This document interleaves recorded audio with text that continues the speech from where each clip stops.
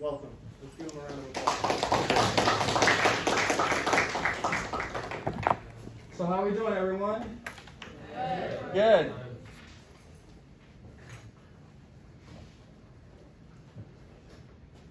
Thank you.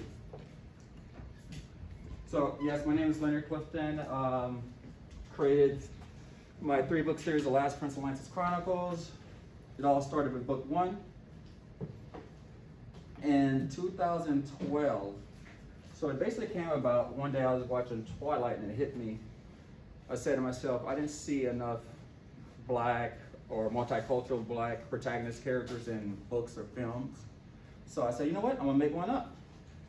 And the Atlantis story always been with me for, I guess, forever.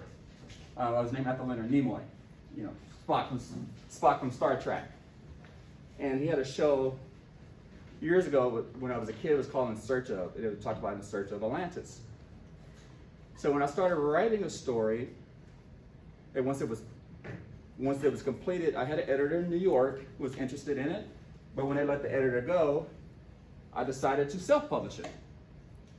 And let me tell you, self-publishing is hard because you literally you're your own boss. You're the publisher, you're the marketer, you're the distributor, you do it all. So I learned a lot through trial and error.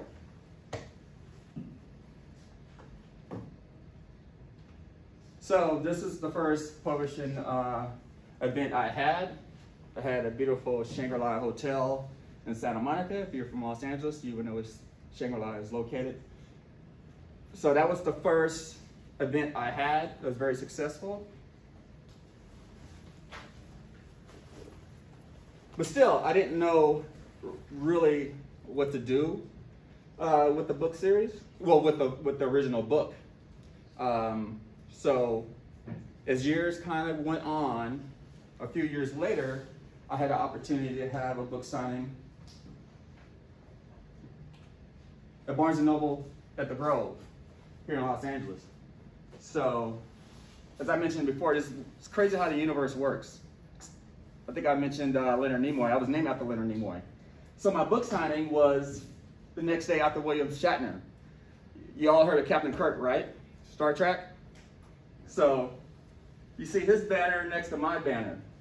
That's William Shatner there, that's me there. Friends and fans that came to support the book series. So after I had that book signing, that was in 2016. So from there, my mentor, he was pretty big. He worked on a show called Soul Train. I'm not sure if you heard Soul Train. It used to be a Saturday show, where it was a dance show, but he also used to promote for Prince, Michael Jackson. So he told me, all right, Leonard, this was great. Now you have to do Comic-Con. I'm like, Comic-Con? What is Comic-Con? So when I did my research on Comic-Con, like, oh, you have to create these cosplay characters with how you think the characters look from the book series. So I'm like, okay, now I have to create the characters from the book. So this was the first Comic-Con I did in 2016. So basically, here's the synopsis of the book. So it starts by Alan King. He's an unassuming black teenager living in a blue-collar family in Miami, Florida. After finding a magical crystal necklace, he discovers that he's actually an Atlantean hybrid prince. Now, along with a beautiful Greek goddess, this is the Greek goddess Athena in the book series, his orphan best friend and his zany uncle, Alan helps keep the earth safe as he fights against his mortal enemies in an attempt to restore his kingdom, the lost city of Atlantis.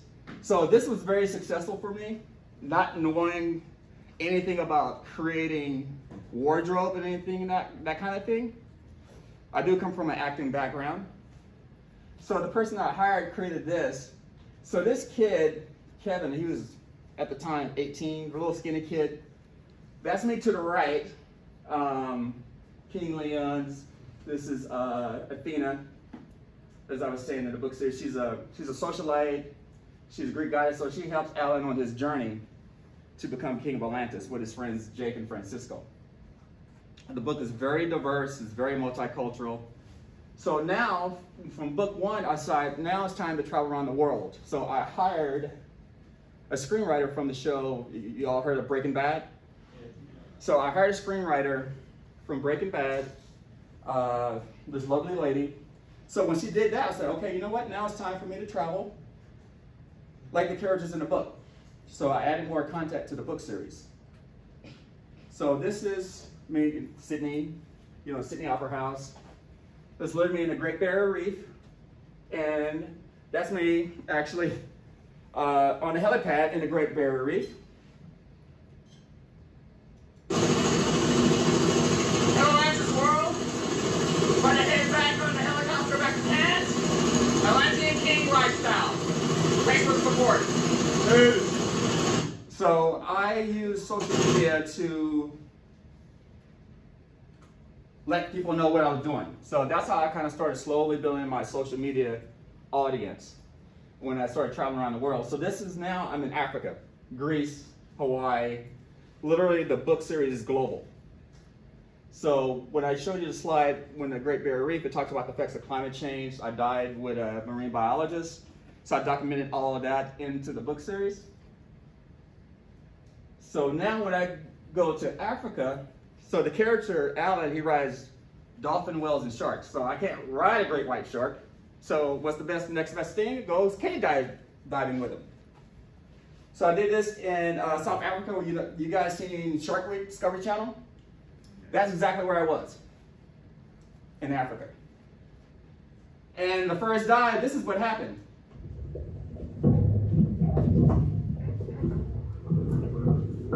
That shark was about 5 tons. It literally, when it hit the cage, it just rattled. It was fun. A lot of my friends think I'm crazy, but that was one of the best times I had in my life. And coming out of the cage, You smile on the camera, this to prove you're still alive. I like this. so obviously I'm still alive, right? If I wasn't alive, I wouldn't be able to complete the book series. So this is one of the most amazing experiences, like I said, I ever had.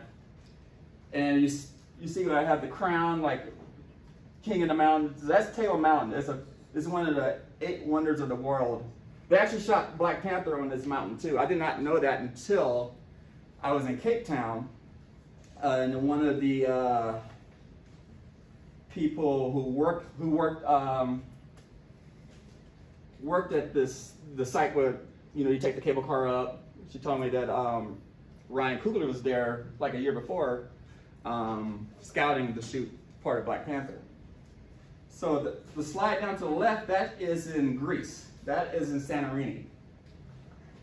So I was looking for locations for, I wanted my Greek goddess Athena, one of her homes to be, so it happened to be in Santorini, Greece. And once again, this is all for social media, because I wanted people to see what I was doing. And basically, I just want to inspire young people like you to dream big. If I can do it, you can do it.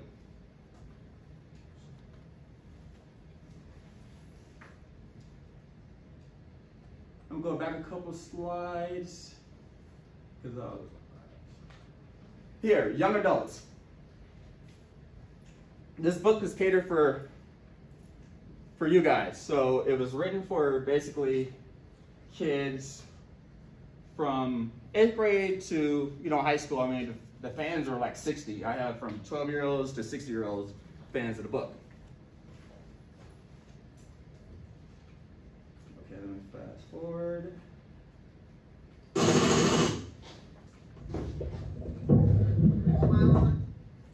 Okay, now after that,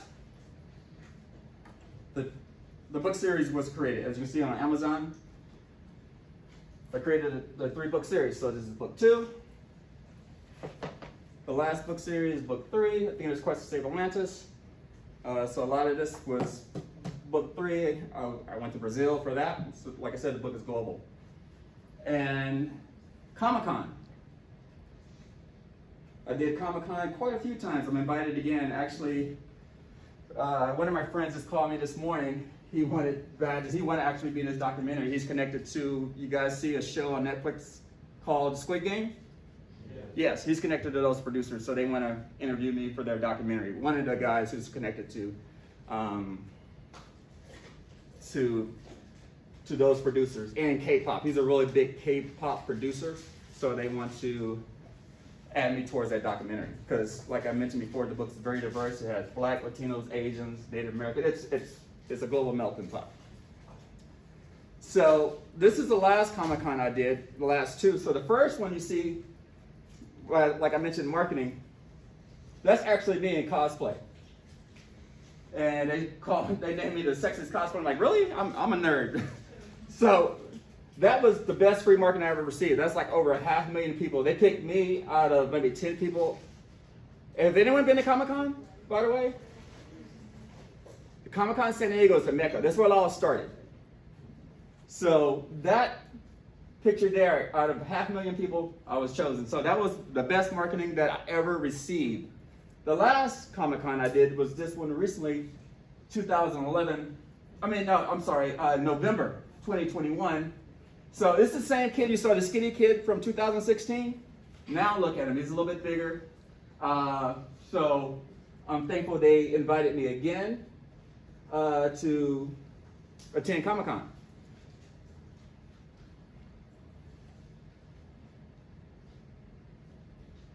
Another thing that's very important is social media word of mouth.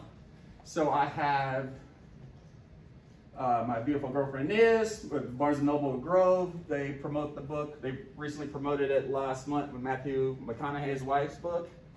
And they promoted it again this month. They have a new kind of section of like Greek mythology, because the book is Greek Atlantean mythology, modern day. So they promoted it again, what we're really thankful for. And the actresses you see, they wearing the merch. So one girl, she's wearing a mask, and Paola, she has the book. She's going to be a really big, successful actress in the future. So look out for her name. So I'm thankful that she loves the book. She wants to be Athena, actually. So that's the best type of marketing you can receive, with people who love what you have, and they will promote it for free if they really like it. They'll put it on their Instagram. I think Paola has like 200,000 followers, and Alexa, she has about 6,000 followers. Another big thing, branding with celebrities. I'm sure you know what the guy on the left, this is Dr. Strange, Benedict Cumberbatch. You see I'm wearing my TLPA shirt. That's on my online website. Same with Halle Berry, she supports the book. Sandra Bullock supports the book. I'm in cosplay with Kevin Hart. There's another way to brand yourself, and that's Andrew Garfield. Let's see here. I signed this for you. Thank you. The only Prince of Atlantis. That's Sandra Bullock. You may not recognize her because she's wearing a mask, especially during that time, the COVID event I was at, we all had to wear a mask. So I gave the book to her son. She has an adopted black son. I told her I wrote the book for her son, and she graciously, really helped me in the marketing with saying the only Prince of Atlantis. And this is, you may love him, you may hate him, but that's Will Smith. To inspire the world. Well, thank you.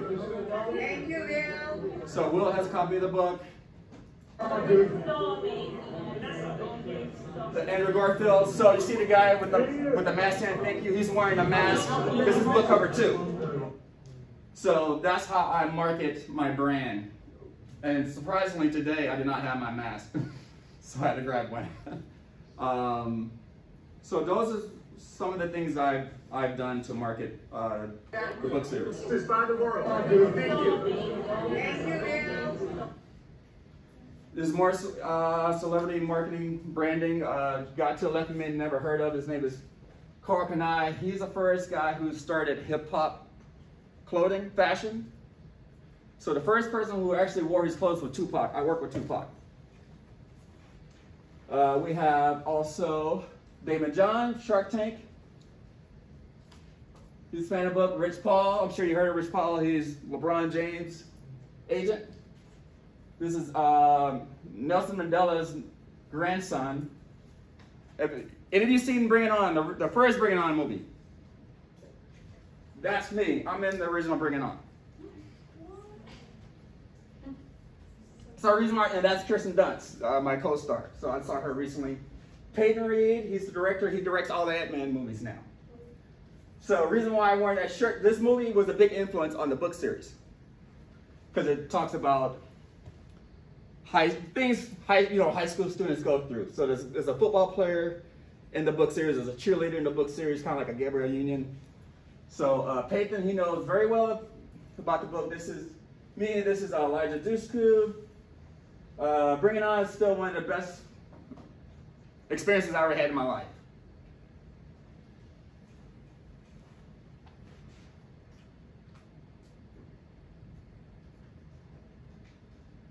So there's more with Harvey Levin, Ben Stiller, L'Oreal, the original. Anyone seen the original Power Rangers series? Probably not. Yeah, you're a little outdated. So this is the original Black Power Ranger right there, my friend.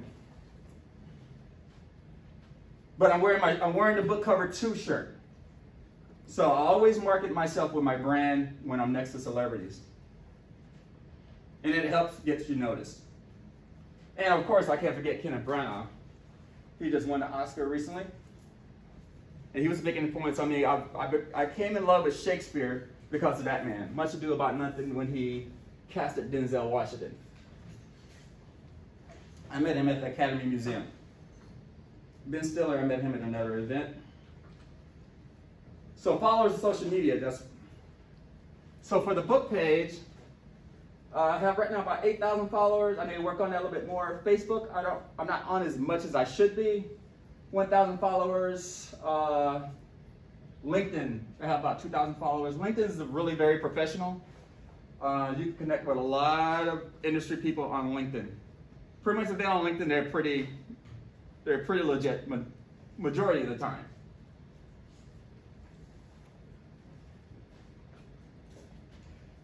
So this is a vendor's booth I had for an NFT event. You all know what NFTs are?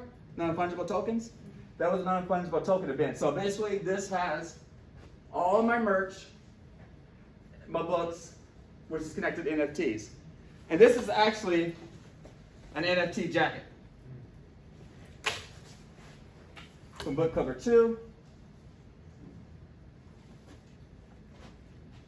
And my NFTs are on OpenSea.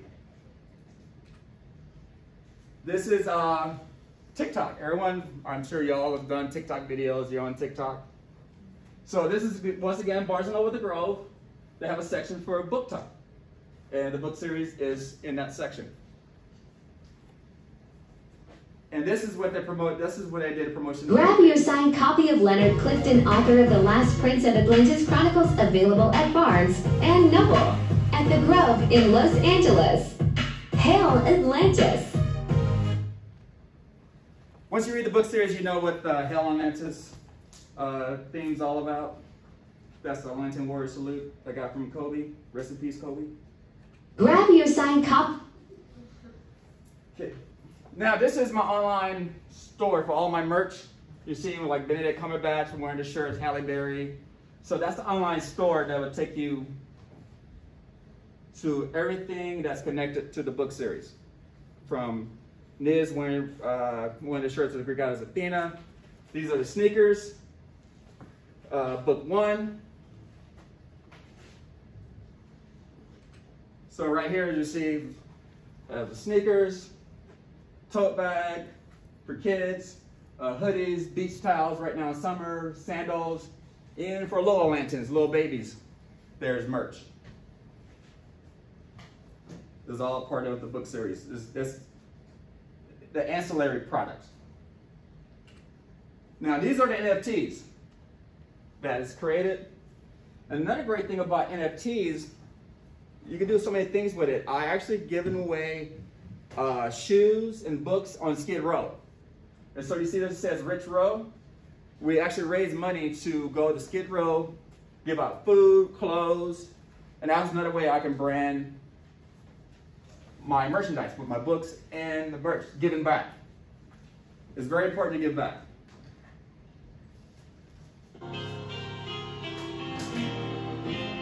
So The Greek Goddess Athena sneakers is an NFT. And that's it right there.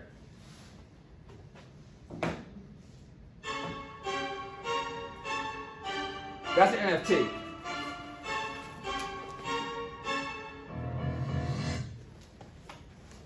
So that's another great way to market as your brand on TikTok, as you know.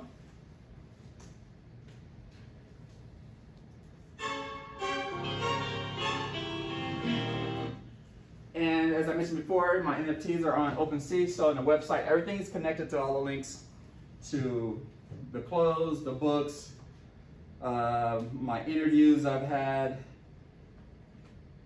So this is on Skid Row. As I mentioned before, it's connected to the NFTs. So I'm giving away the shoes, you can see. And books. I was very, very inspired that so many people was like, well, thank you so much for coming out, giving back. People literally going back to their tents reading the book series. I had a little tear in my eyes, like, wow. I never thought I could reach people like, you know, good. There are a lot of good souls who are, a lot of good people living on Skid Row. They just had a hard time. And, you know, I pray that a lot of them bounce back. We all go through adversity, but it's very important to give back. This, my book series at California State University Northridge, hopefully it'll be at UCLA in the future. The first Afrofuturism class they created is for this book series. And this is a STEM program. Also, the book is a STEM program in Tanzania, Africa. So this was the first presentation we did with students from CSUN and kids in Tanzania. Book 1, as I mentioned before, it talks a little bit about the effects of climate change. It talks about some technology, some of the armor, like, you know, you heard of vibranium, you know, from Black Panther.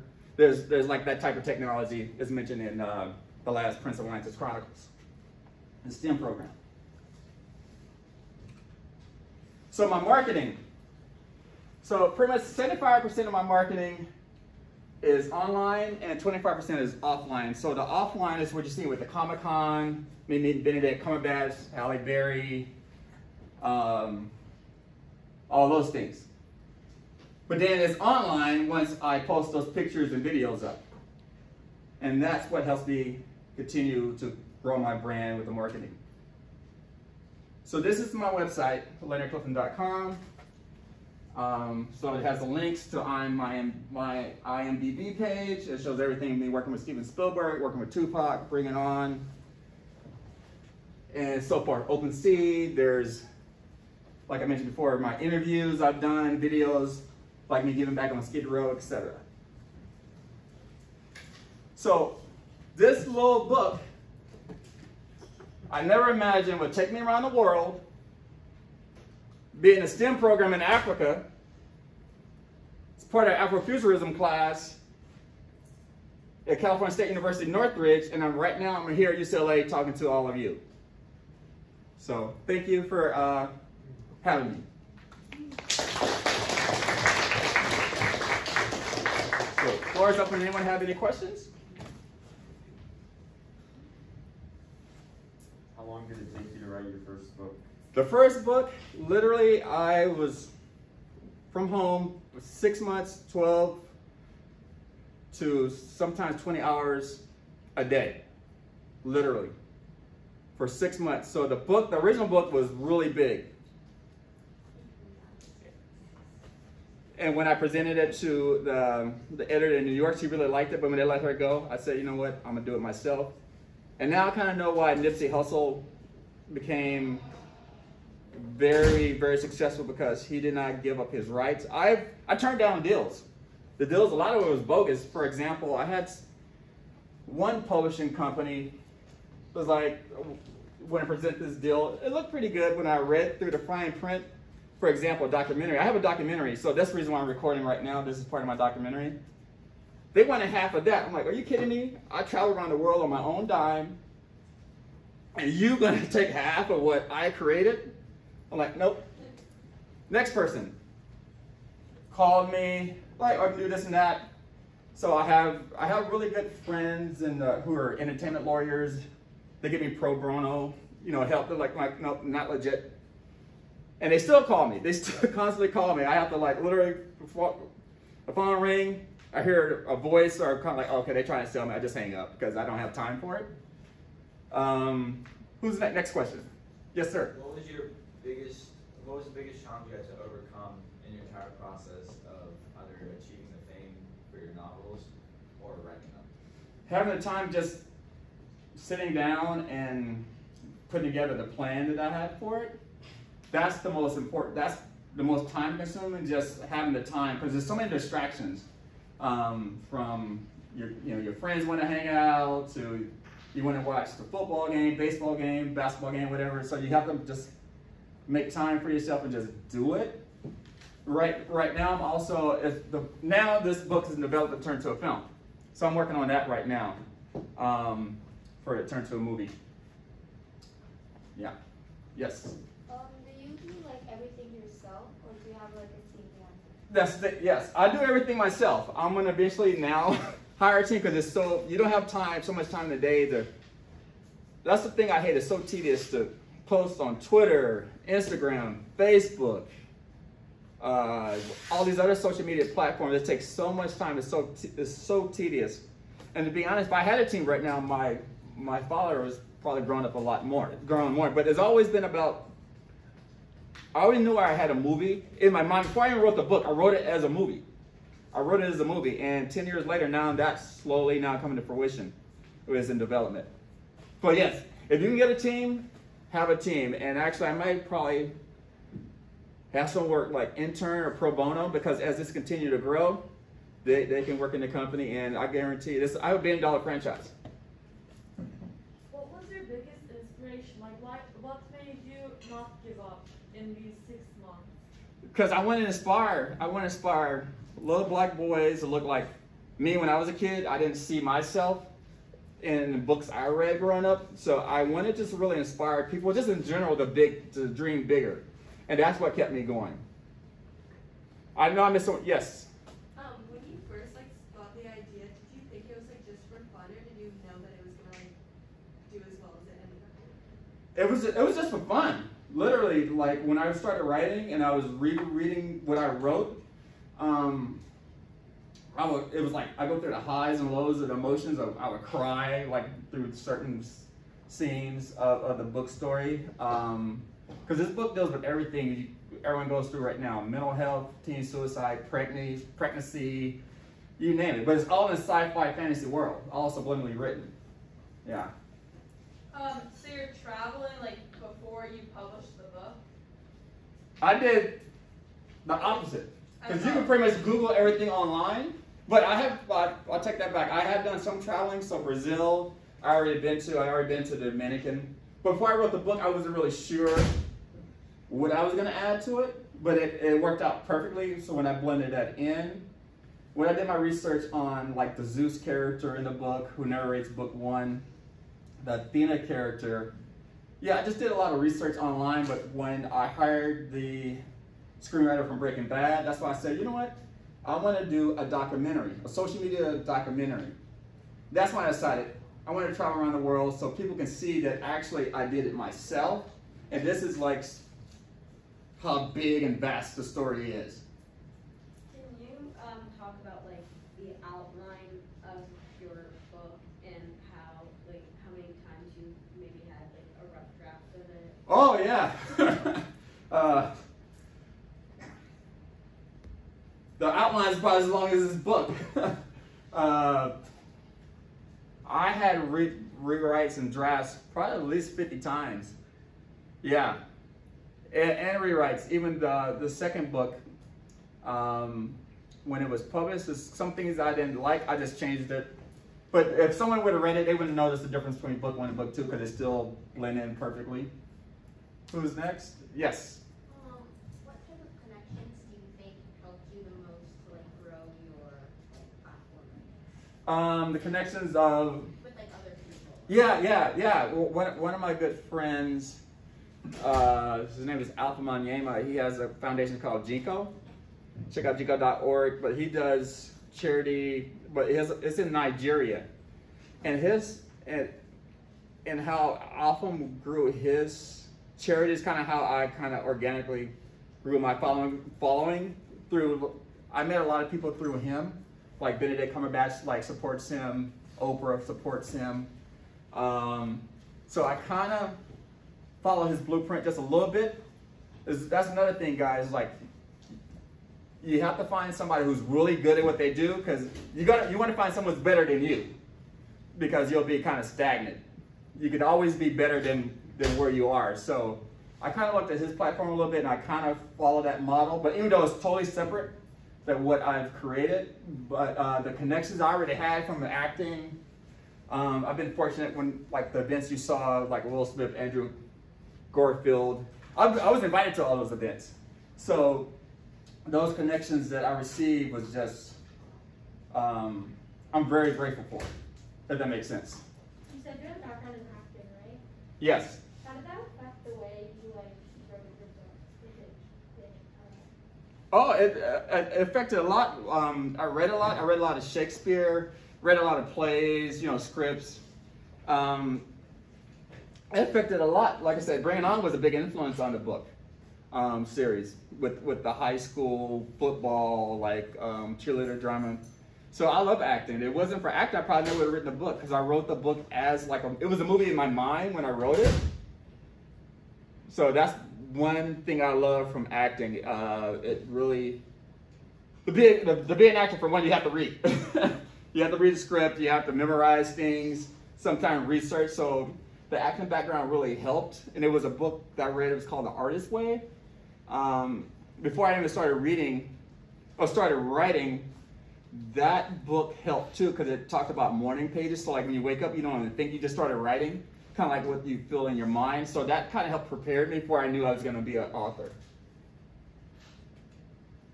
How and when did you know that you wanted to be an author and that it was right for you? I didn't know. It was part, what I mentioned before, like when I saw Twilight, that's when I said, you know what, I wanted to change, like Harry Potter. I think Harry Potter is cool, but I call this the real Harry Potter, because it really deals with the things you go through with the mental health, suicide, drinking, and all those things in sci-fi world.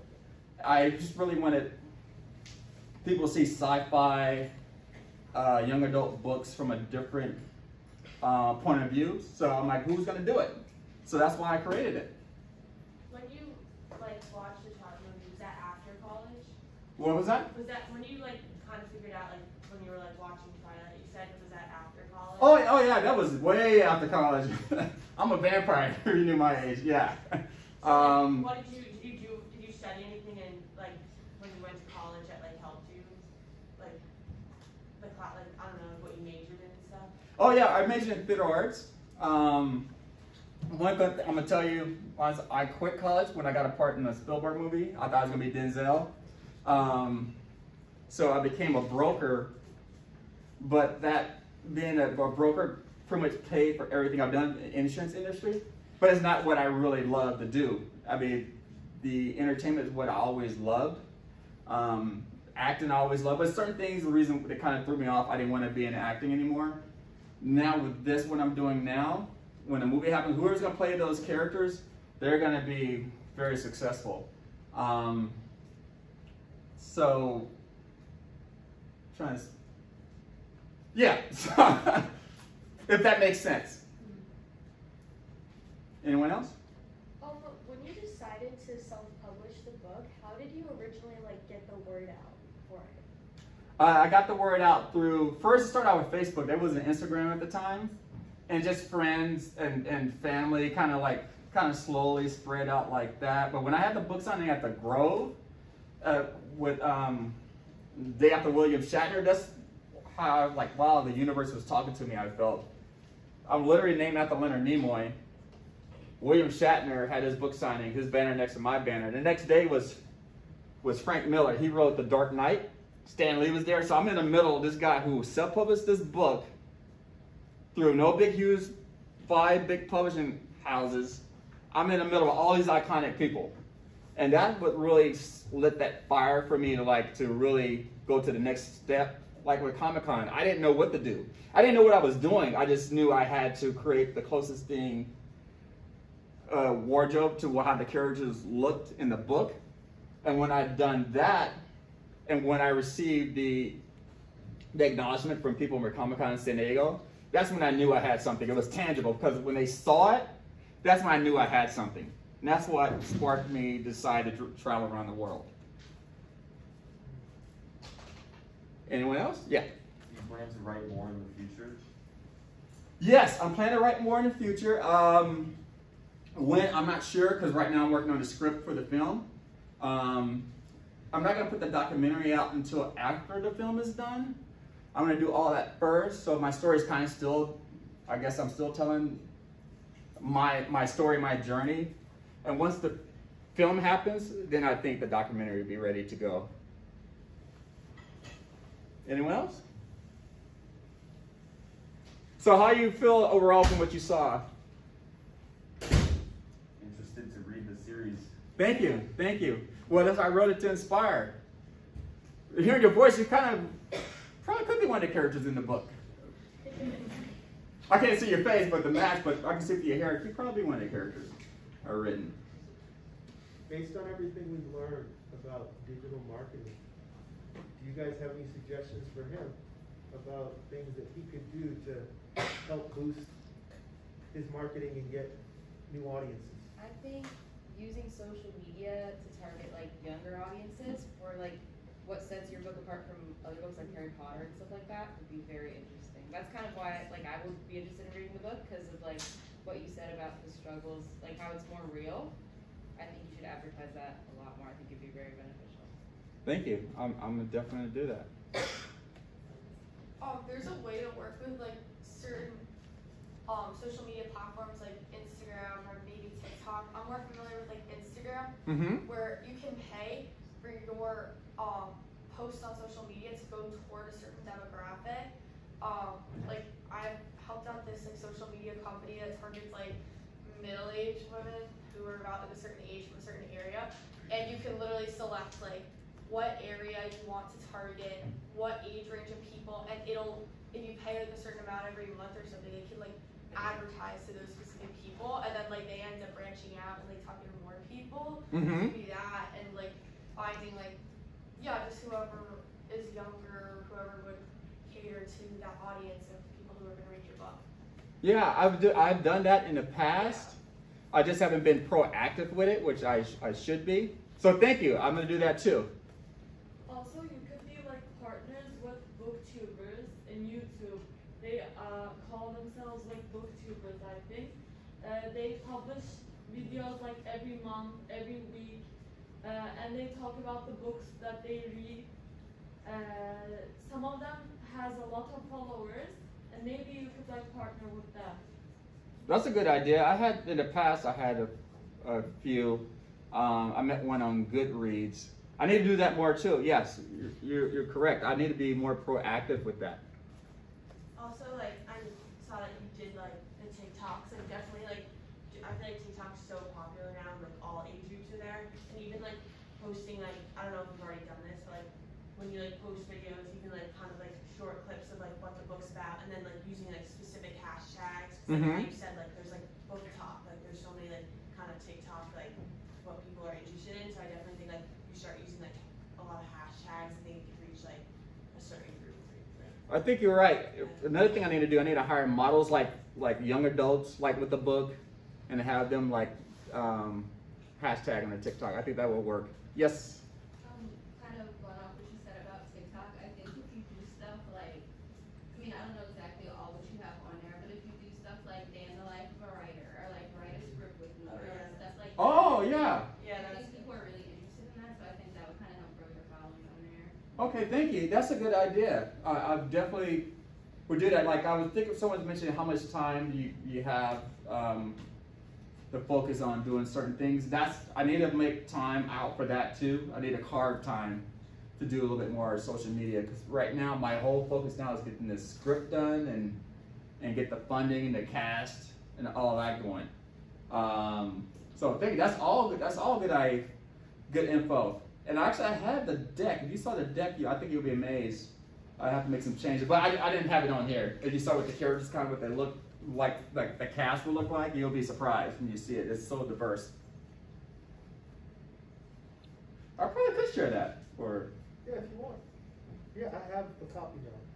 yeah. I'm trying to think the other deck I have. I didn't show that one.